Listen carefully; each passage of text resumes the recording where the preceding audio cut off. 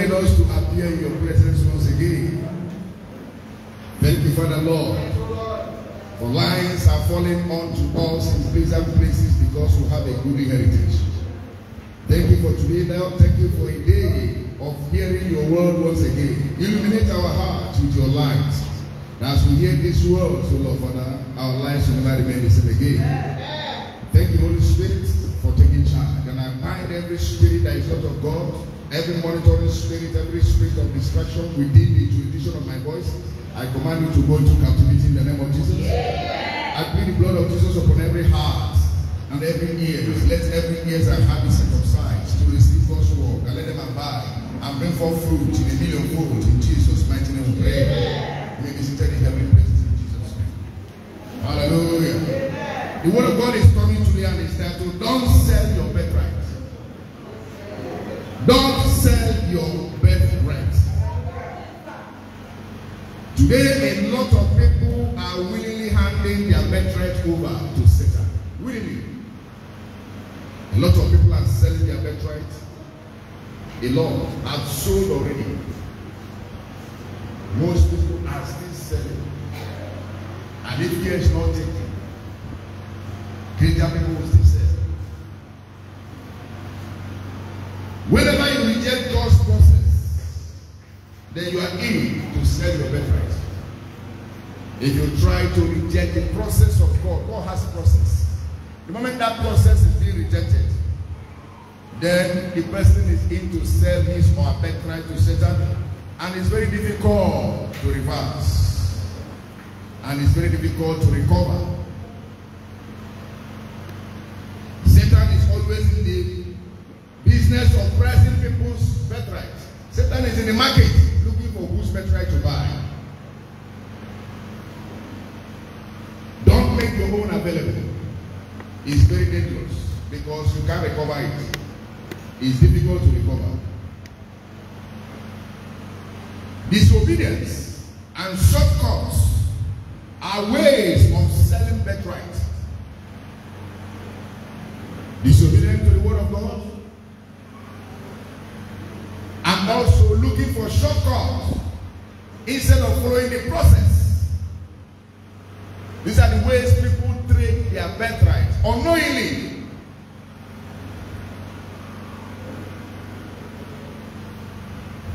When you sell your birthright, you are just a 60, you are no more living. That's why you see today it's not about the population of a country that makes a country strong. Because the population is made up of those that are living and those that are in 60. And those that are in 60 will amount to nothing because they have no birthright. They have sold it already. When you check the case of our first father and first mother, they sold their birthright and sold their generation into slavery and into servitude and curse. You know, when God finished creating man, he gave him a birthright. In the book of Genesis chapter 1 verse 26, God proclaimed Genesis 1:26, and God said, let us make man in our image after our likeness, and let them have dominion over the fish of the sea, and over the fowl of the air, and over the cattle, and over all the earth, and over every creeping thing that creepeth upon the earth. That was a great birthright given to man by God. But man could not manage it. Also, if you go to the book of Psalm 115 verse 16, what God said, the earth belongs to God, but the earth has he given unto the sons of men. Man is supposed to be the God of this world because God is in heaven. And remember, Psalm 82 verse 6 said that ye are gods and all of you are the children of the Most High. So God, our Father, is supposed to be in charge of heaven, and we are supposed to be in charge of the earth. But man sold it to Satan. And that's why Satan is spreading himself today as the God of this world. But it's a stolen title. That when you know who you are, you recover your own birthright. I see you recovering yours today in the name of Jesus. Amen. It's a stolen title. As far as I'm concerned, I've contested with Satan centrally about that title. The God of this world. I don't believe he's the God of the world. The world has never been given to him. He stole the title. And as long as I'm concerned, stolen title is not a good title. Especially when the real owner appears. So Satan is ready himself. And that was why when he took Jesus for the temptation in the book of Luke chapter 4, look at what he told him, Jesus with impunity. And that was exactly what happened in Genesis. He related it to Jesus. In the book of Genesis, Luke chapter 4, verse 6. And the devil said unto him, all this power will I give thee, and the glory of them, for that is delivered unto me, and to whosoever I will, I give it. He told Jesus, I will give you all this power. This power has been delivered unto me by Adam and Eve. They gave it to me. They sold their birthright and I collected it. I'm in charge now. Anybody I want, I can give it to you. So bow down to me. It's a stolen title by a common criminal called Satan. And they're still looking for birthright. But Jesus was wiser than him. And he told him, no way. I know the title you're having is the stolen title. So you can't give what you don't have. And what of God said after the title was stolen, curse ensued. In the book of Romans chapter 3:23, all have sinned and come short of the glory of God. When birthright is stolen, we should be very careful with our birthright. Don't sell your birthright because of peanuts, because it's dangerous and recovery is not easy. Esau sold his birthright very cheap. What of God said when Jacob sought porridge? When Jacob sought porridge, Esau came and he did not control himself. A lot of people today are Esau. They have sold their birthright with morsels of food. They have sold their birthright and they are still selling. In the book of Genesis, chapter 25, I read 29 to 34. And Jacob sought porridge, and Esau came from the field, and he was faint.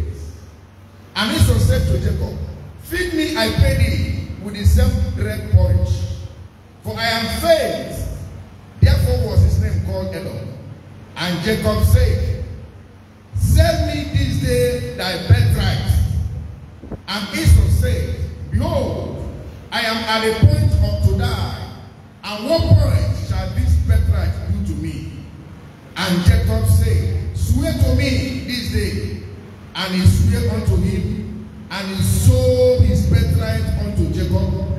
And Jacob gave Esau bread and porridge of lentils, and he did eat and drink, and rose up and went his way. Thus Esau despised his birthright. Be careful. Don't sell your birthright for morsels of red porridge. That was what happened to Esau. When he saw the food, he lost control. The greatest thing that can happen to your life is self-control. And it's given by the Holy Spirit. Anybody that has no self-control can fall for anything. Self-control. In every area of your life, if you don't have self-control, you keep on falling. You keep on selling your birthright until there's nothing to sell again. Esau said that he will die if he will not eat the birthright and eat his porridge. It's a lie. He would have not died. And Jacob was a strategist. He said, listen, I will not give you the porridge until you sell your birthright to me. He said, what is birthright to me? Take it and give me porridge. To hell with the birthright. What God said, he despised the birthright. His birthright. He suffered for it. And when you begin to move now, the next thing that follows, anytime you lose your birthright, complaint, frustration, reproach you enter. Look at this chapter 27, verse 36. 27:36. And he said, is not he rightly named Jacob? For he has supplanted me these 2 times. He took away my birthright, and behold, now he has taken away my blessing. And he said, has thou not reserved a blessing for me? That is the agony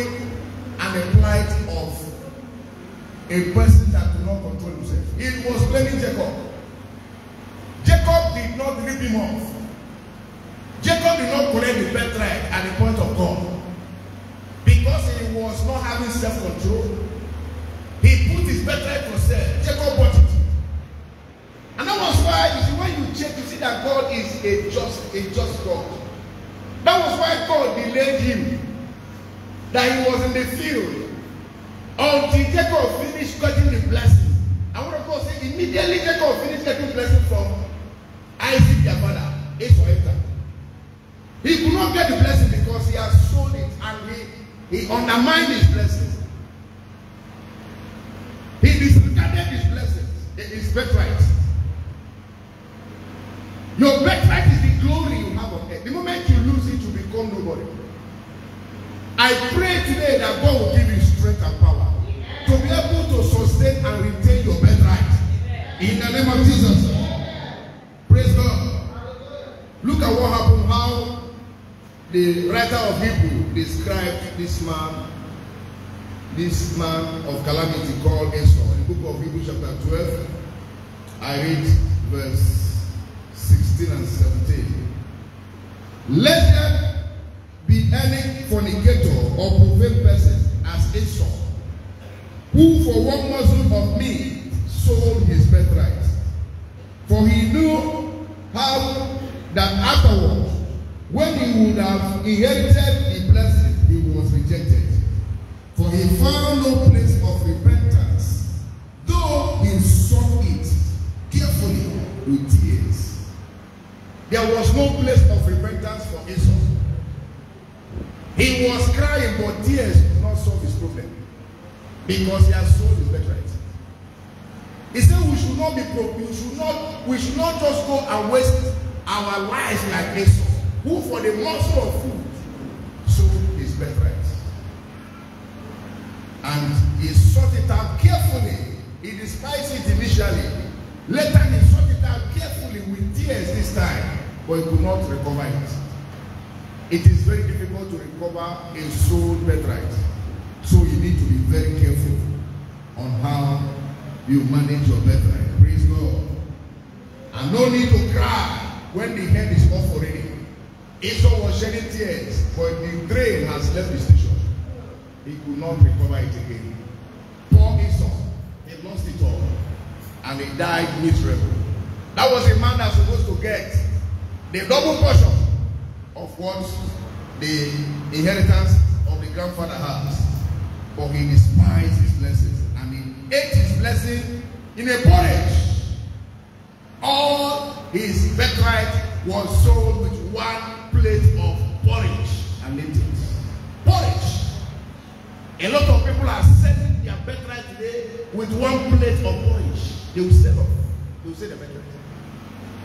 And they will tell you what does it matter. At the end of the day, it will matter.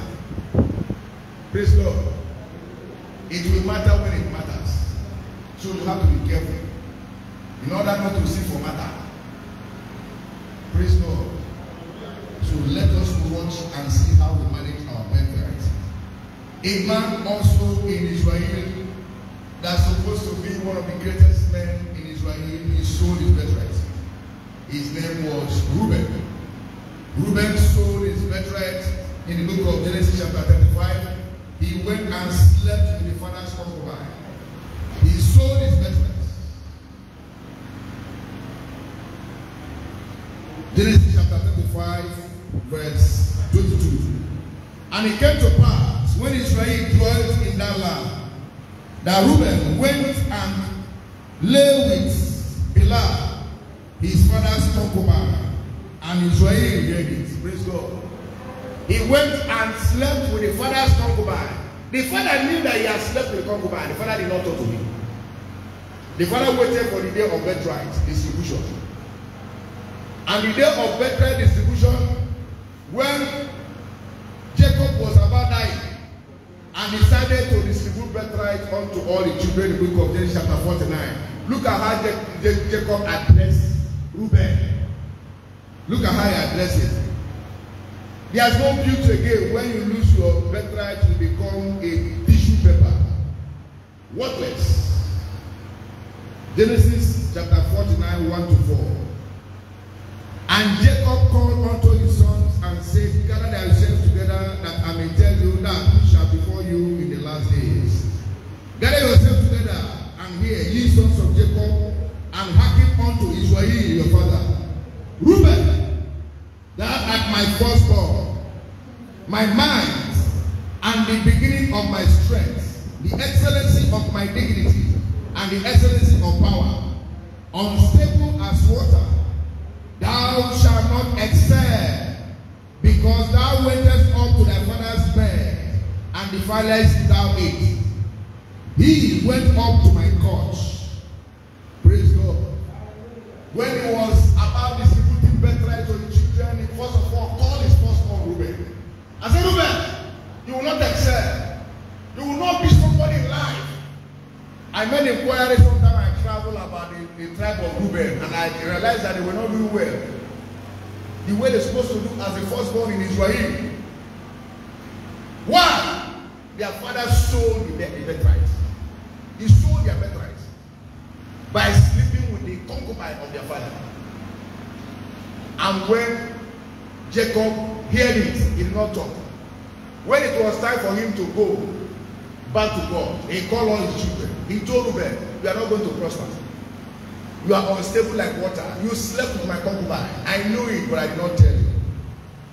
And he cursed Reuben. He said, birthright shall not be yours. Look at how Chronicles put it down. The birthright of Reuben was transferred to Joseph. In the book of 1 Chronicles, chapter 5, verse 1 to 2. Don't sell your birthright. That's the word today. It's a great caution that is coming. I don't know how the devil is programming it, but I'm giving you a warning from God. Don't ever trade your birthright. Now I read book of Chronicles chapter 5 verse 1. Now the sons of Reuben, the firstborn of Israel, for he was the firstborn, but for as much as he defiled his father's bed, his birthright was given unto the sons of Joseph, the son of Israel. And the genealogy is not to be reckoned after the birthright, for Judah prevailed above his brethren, and of him came the chief ruler. But the birthright was Joseph's. Judah was a third son, but he was qualified to be the firstborn by the reason of Reuben selling out. Judah became the ruler. Jesus came from the tribe of Judah. Judah is still ruling Israel up to today. Why? The firstborn sold his birthright and he got nothing. I pray that God will have mercy and guide you over your birthright in the name of Jesus. Now, I want to conclude on this area. One of the most sector we have, especially in Nigeria now, where birthright are sold every day. Every day, Satan is buying birthright. Is a money ritual. People are selling their birthright every day in money ritual. You may not understand what they call, they just put the name Yahoo and they now, make it to look as if it's simple. It's not. People's destinies and birthright are being sold on a daily basis and they can't recover it. Because ritual money is a deception of Satan for people to sell out. He lies to them. God has failed to give you money. Come, I will give you money. And the moment they go, they will start seeing money. They will think that the devil has given them money. It's a lie. It's your money that you are eating. The only thing Satan does in ritual money is this. He will bargain with that person. If it's a person that's supposed to be 90 years before he will die, or 100 years, he will tell him, you will die in the next 5 years. Do I agree? He say yes. I'll give you money. So the whole money is supposed to enjoy within those days. You will give it unto the devil does not have anything to give. John chapter 10 verse 10. The thief cometh not, but to kill, to steal, and to destroy. Go and tell anybody that is doing Yahoo, they have no future. I'm not cursing them. I'm telling you the fact. is into money ritual, watch them. The next 4-5 years, their future is finished. They will be like tissue walking on the streets. They are finished. The word of God calls Satan. In book of John chapter 8 verse 44, he says Satan is a liar and is a father of all lies. He said if he's talking lies, he's talking about, he's from community of lie. He's an epitome of lie. And he's a demonstration of lie. Everything about Satan is lie.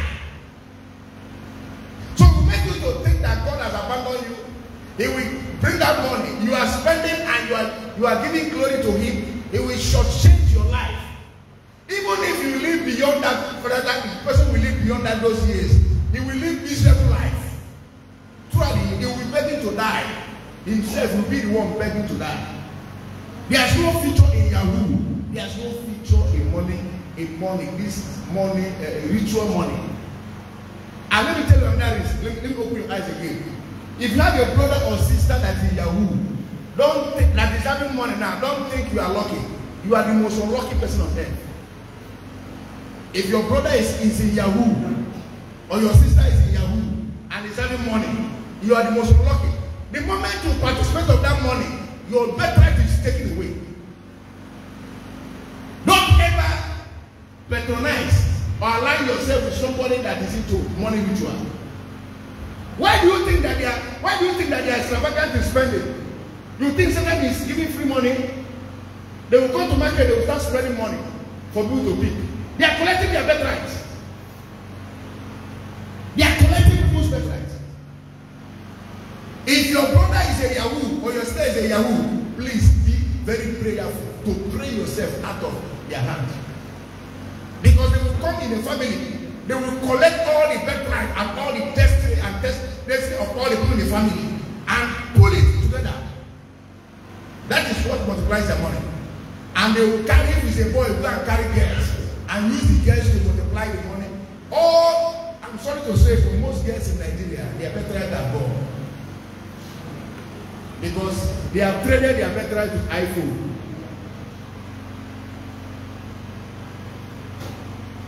Satan has nothing to do. Don't sell your birthright. That's the word. Mark it today.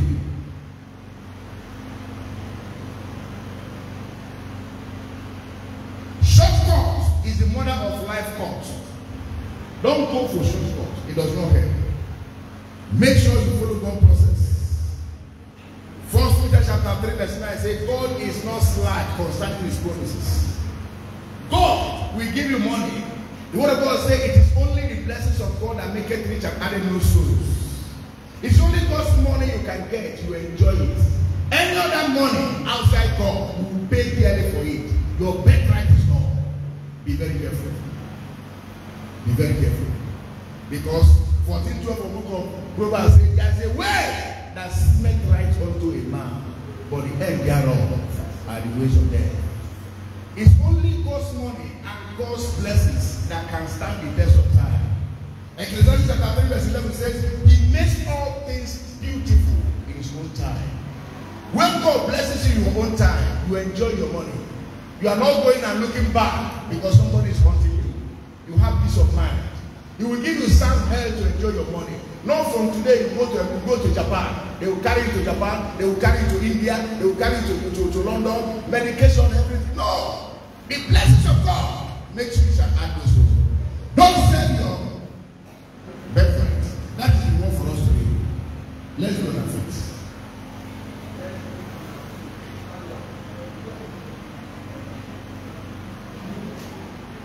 I want you to pray for yourself. I say, God, anywhere my birthright has been sold, that my glory has departed, I cry for mercy today. Give me restoration, O Lord. Give me restoration, O Lord, of my birthright. And enemies, O Lord, shall not hijack my birthright, O Lord, and make my life miserable. Open your mouth and pray. Oh God, I pray, O Lord, that give me, O Lord, mercy and restoration. I pray for restoration, O Lord. That every birthright of man that has been taken away, every birthright of man that is being negotiated, every birthright of man that they are programming to negotiate and take away,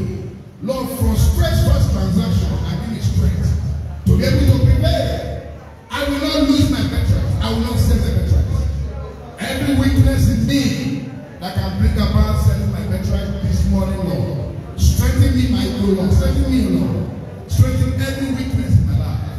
Thank you, Holy Spirit. In Jesus Christ, most powerful name, we have prayed. Father, we thank you, we worship you. Thank you for your word. Thank you for instructing us, and thank you for empowering us to be able to stand and stand firm against all the ploys of the wicked. Thank you, we will not sell out our birthright. Thank you, Holy Spirit, for the word. We receive it, O Lord, and the power to hearken and to adhere to it. We receive this morning. In Jesus' name, amen. If you have not met with Jesus, anywhere you are, your birthright is already in the market. This is season and time for you to make a turnaround and recover what you have lost. Anywhere you are listening today now, begin to confess your sins and ask Jesus, please enter my life. I don't want to die in sin. I don't also want to live a miserable life on earth without my birthright. Please, Jesus, have mercy on me. Open your mouth and pray. Oh, my God, thank you, Jesus. Forgive their sins, O Lord. Thank you, Holy Spirit.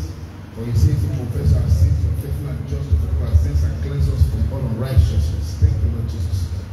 In Jesus Christ's most powerful name, we are praying.